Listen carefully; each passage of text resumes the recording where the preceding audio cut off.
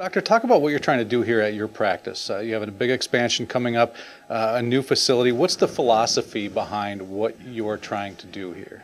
Yeah, well, Regenerative Medical started about 4 years ago, and at that point, I was doing mostly orthopedics and sports medicine, and we're also at that point we're doing some of what's called prolotherapy, which is a type of regenerative medicine. And at that point, I decided to kind of start my own clinic because I wanted to do things a little bit differently. And that was kind of somewhat maybe two reasons I did that. One was I think my patients were demanding it. They didn't want the cortisone shots. They didn't want Band-Aids. They didn't want pain medications.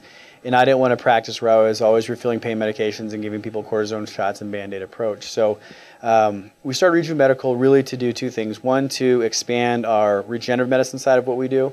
And number two is to expand what we call the functional medicine side of medicine, which is more looking at optimizing people's function on the inside. So a good example, we say a patient comes to see me, they've got a degenerated knee, and we work it up, we get the MRI, there's arthritis, they've lost their meniscus, and they've got tons of arthritis in this knee. So they want me to do some regenerative procedures like prolo or stem cell to try to regenerate the cartilage. So that was no problem, we could get the body healing, but we're finding that if those patients weren't optimizing their health, if they weren't eating right, if they weren't eating healthy foods, if they weren't optimizing their supplements, if they weren't at an ideal body weight, that knee would only get so much a response to those injections that we're doing to try to stimulate the repair.